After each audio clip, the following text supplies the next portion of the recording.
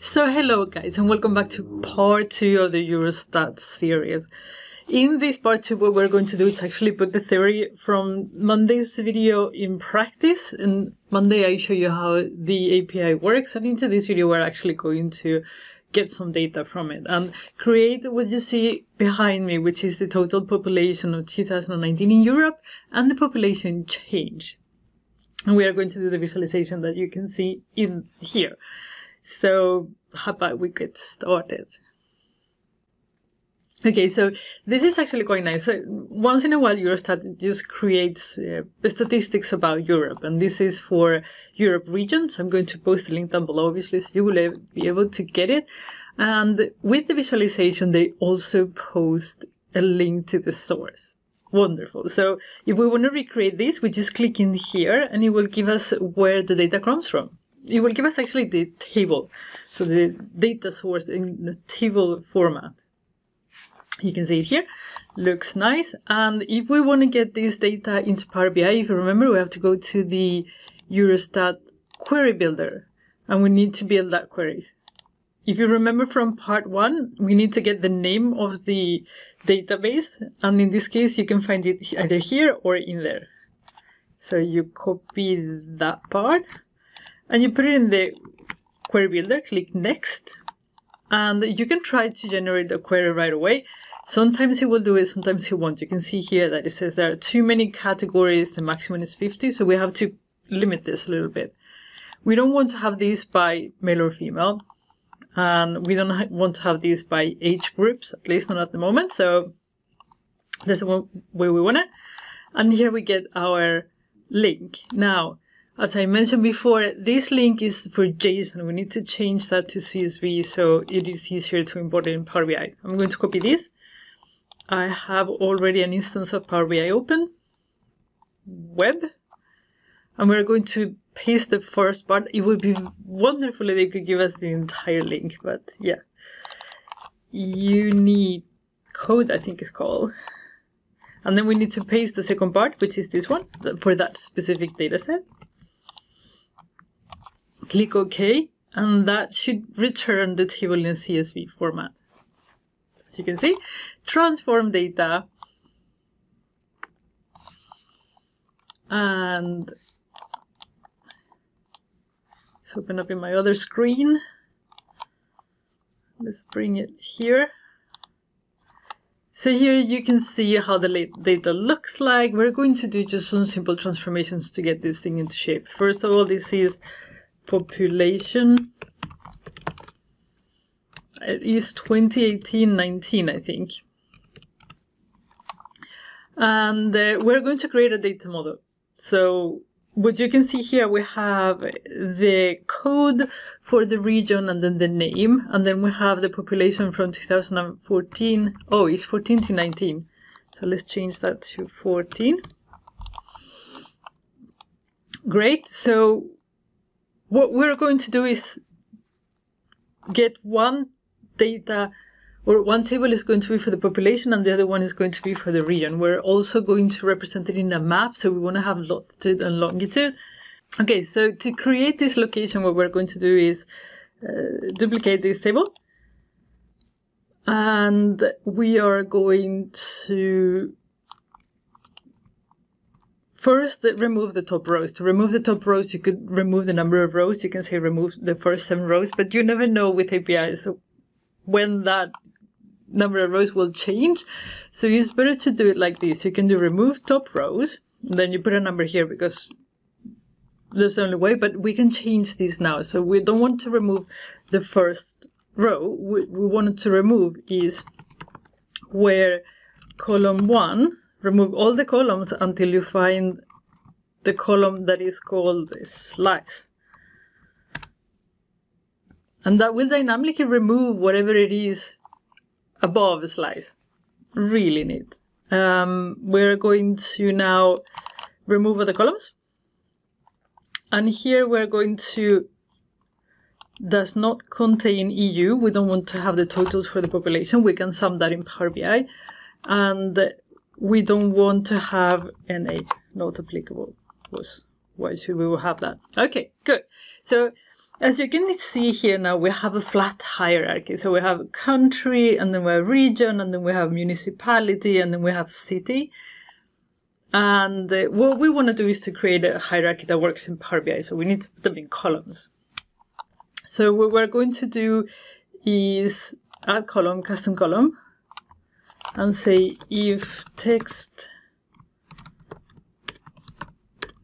length for column 2 is 2 letters, then it's column 3, else no. And this is for country. So the country has a color code, a code of 2 letters. So country, okay. So now we have a list of all countries. You can see there. Wonderful.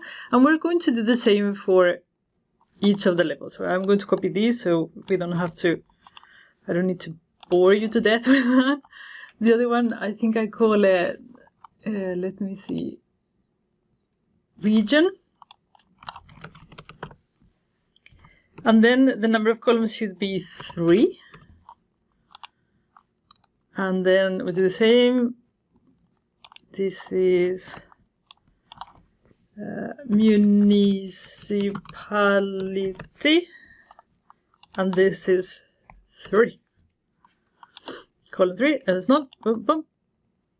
There you go. No, 3, no, 4. 4. Yeah, there you go. And then the last one is to have 5. So, which will be city. 5. Okay. Okay, so now what we're going to do is to fill down these ones. And we are going to filter out, you know, the hierarchies, what they are themselves. And now we have a really flattened hierarchy where we have only 5 letter code. And then you have country, region, municipality, city. So delete that. Here we have it. This is country code, and all of these, including all of them, are text. So wonderful, and this is our location table. Now if we go here to population, we need to do something similar. First we remove the first rows, which means 1. And we do exactly the same trick as before. Each column 1 is not slice. So remove everything above slice. Then we're going to use first row as headers. We're going to delete that one. We don't need it. We are going to get rid of, does not contain, is the same filter that we did before. We don't want to have EU, and we don't want to have not applicable.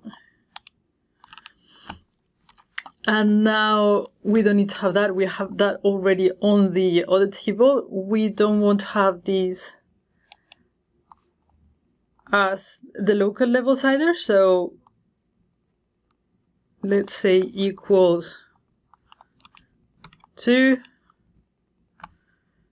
But in reality, what we want to say is text length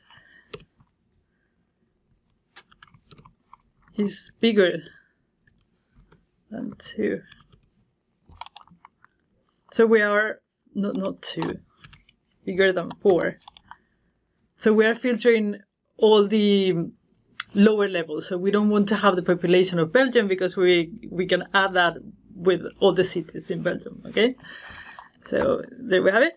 Now we have the country code in here, and then we have the year. Let's change, no, we can change the name at the end. So what we need to do is now, because we have year 2014, 15, 16, what we need to do is to put it, to put the columns as rows. And to do that, you go here to add column, not to transform, and pivot other columns. And then we're going to get a column for year and then a column for the actual population. And we're going to call these year, and then we're going to call this population. How about we call it pop only? Because probably as a measure we're going to use population. We are going to get rid of the blanks. Don't want any blanks. And as you can see here, it has nodes, and the nodes are explained here up there in the source. So it says there. B makes break in the time series, P provisional, E estimated. So not that we're going to use it, but who knows? What we're going to do is split this thing. So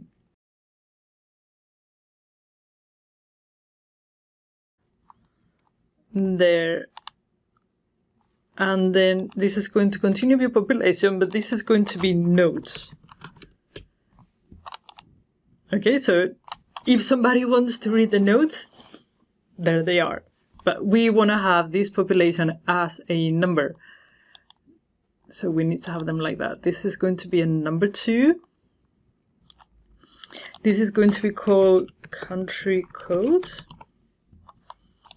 And because these locations are not available in the Bing map, so when you plot these, you're going to run into trouble. The country name it will do, or city will do okay, but you know, there are European city names that exist in other continents, so we need to have latitude and longitude. I couldn't find, and I talked to Eurostat, and they told me that they do not have latitude and longitude for their location as a source, but they gave me the files.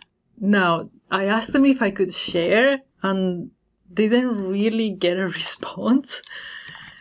So I don't know if I can share it with you. So if you want, let me know, and I will ask again and see if they can give it to me. So what I got, it was, you know, the code, country code, latitude and longitude of each region, so I can plot it. So now that we're having that in there, what I'm going to do is to merge it to our location table. Location? No, we're going to merge the latitude and longitude with that code. And latitude, longitude. So there we have it. This has got to be in decimal numbers. So there you go, close and apply. We're getting closer, we're getting closer. And that location table you can always use for any Eurostat report that you want to do. So that is quite useful to do it right from the beginning, so you can reuse them basically. You can maybe create it as a data flow and then consume it for all your Eurostat reports. That could be something. So here we have our population and location. Wonderful. Now remember what we wanted to create, which is this. So we need a map, and then the balls are this municipality, I think it is, and then you have the total population, share population, and population change. We have total population for now. So I have disabled the recognition of relationships, because it always, you know, messes up with more complex models. So we're going to get rid of this one in here, because we're going to use our location table. Year should not be summarized. Don't, please. And then we have population by. Now we've got latitude and longitude, so we can actually put that. But before we do it, we need to categorize it as such. Latitude and longitude.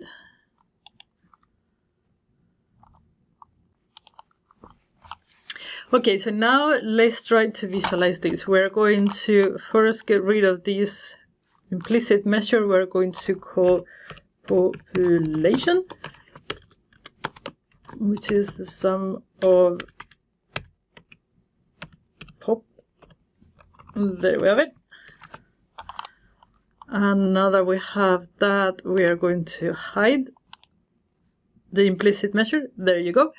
And if we go look here, they have here, if you can look at the map, the size of the dots, they are actually not the population, but the population change. And then you see it here in the legend, right?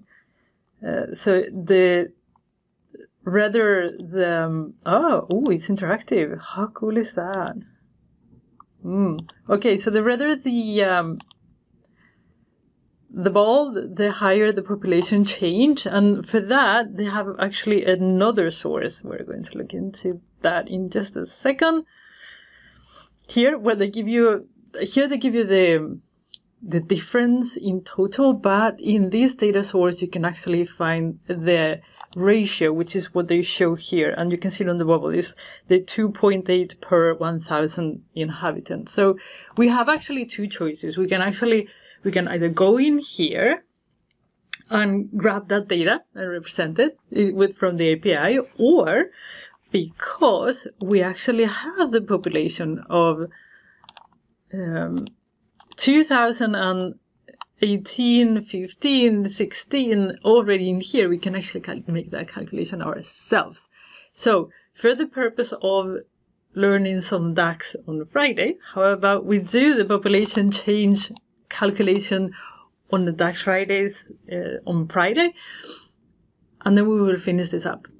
And it will give you the possibility to try to do that calculation yourself. So how about that? So try it yourself at home, and then on Friday we will finish this up. Okay? So I hope you're enjoying this so far. I'm definitely, the amount of information you have in here is just absolutely wonderful. So if you want to know more about Eurostat, you have the link to the video here where I explain how the API works, and then there is no reason for you not to start doing some serious market research for Europe. So I will see you on Friday. We will finish this up. Until then, take care. Bye-bye.